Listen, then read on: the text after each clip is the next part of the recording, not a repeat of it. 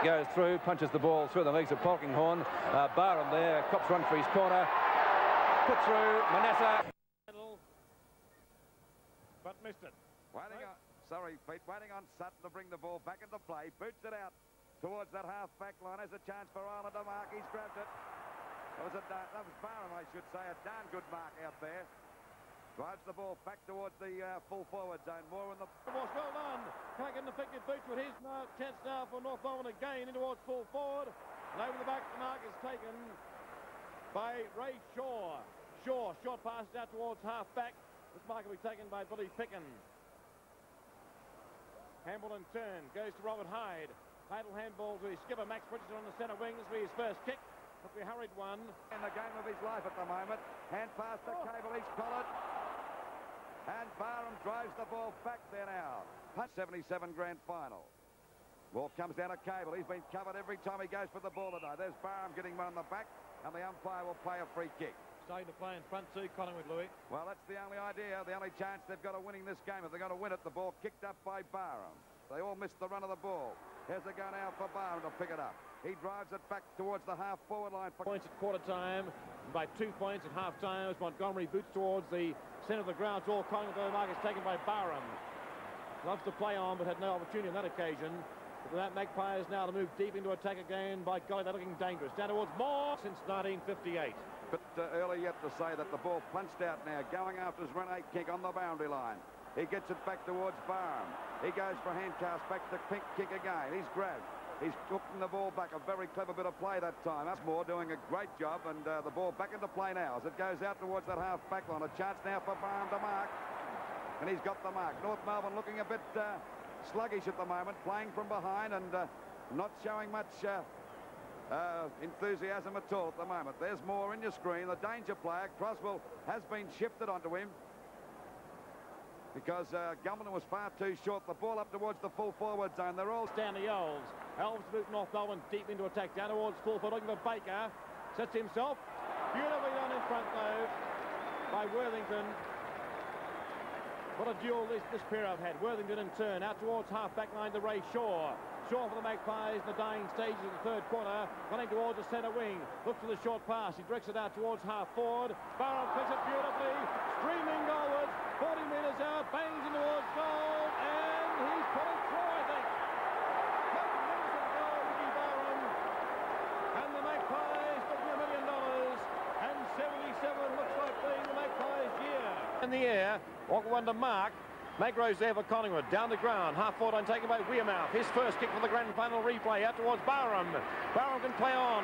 Centre wing. Long handball goes out towards Manassa. Manassa's got heaps of territory to play in. Handball in turn goes to Ray Shaw. Shaw in his wrong boot. Handball in turn goes back towards Rene King. Collingwood are wearing the white pants and North Melbourne the darker shorts. Out towards the half-back line again for North Melbourne, and Barham to drive the Magpies back into attack. North Melbourne are 7. Collingwood are 1. Barham about 55 metres out from goal, as you can see, almost on the boundary line. This will land for a short pass to Weirmouth. Look, nearly dropped it. Well, Weirmouth is within scoring distance, but again, the Magpies attacking pretty dangerously. Short pass again, it's come off. And Wayne Richardson, the former Collingwood skipper, his first kick for the game and directly in front. Well, I was about to say that the Collingwood side were attacking rather strangely right around the boundary line. Pretty hard to score goals from there. But eventually Wayne Richardson lining up almost directly in front. 30 metres out. Should put it through. Lines up. Bangs for goal. And the Magpies first is on the board. Score to level. 7 minutes of play in the first quarter. 7 points apiece. And Wade tries to get the ball back to Tanner, doing a great job. Hand pass coming back to Blythe, but they've messed it up. Barham's clear. And as they go now for Collingwood to get into attack. He doesn't know what to do with it. The hand pass is over now. As we see the ball driven up by Manassa. Looking there for Moore and Gumbleton. Moore's got his hooks to it. And believe you me, they should have been looking for this guy for about a quarter of an hour ago. Here he is, Moore. Can he be the lifesaver for Collingwood today? Because they're really struggling at the moment. They're 36 points down. Moore already kicked 1 goal. He's only about, wouldn't be 30 metres out, about 25 metres out from goal, just about directly in front. You can see the goal square in the background. The kick is okay, I'd say. And it's a goal to Collingwood, a badly needed one. Collingwood now, 5 goals, 6:36. Shaw at the back, going with a punch. Once again, Henshaw takes it back towards centre field. Picked up nicely by Gordon. He's clear. Hand pass back towards Ireland. He can't. He's got it now. Back towards Wearmouth, and Collingwood starting to look a lot better. Free kick to Wearmouth. Collingwood supporters really coming to life. Got to get it up there to Moore if we can. Up she goes. Oh, Twiggy done nearly got it as they go now for Moore to get clear. Hand pass back, and a go for Barham. A shot, it's a goal. Oh! And they're back in business, the Magpies. That's his first goal. Only 11 points the difference. Only 11 points the difference. At one stage, North Melbourne were in front by 36 points, and the Magpies starting to play the football they should play, running on and running on. And now, there we see that there's Dunn dropping the ball. And Moore going through. Good thinking on the part of Moore as he gets it over to Barham.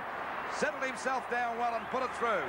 And what a game this is turning out to be, the 1977 Grand Final replay. Only quite break clear. Out towards the half-back line. Chance now for Barham again. Can't click the ball. Now he does. Left foot stuck by Barham in towards Moore. Down to Gray. But a shocking kick.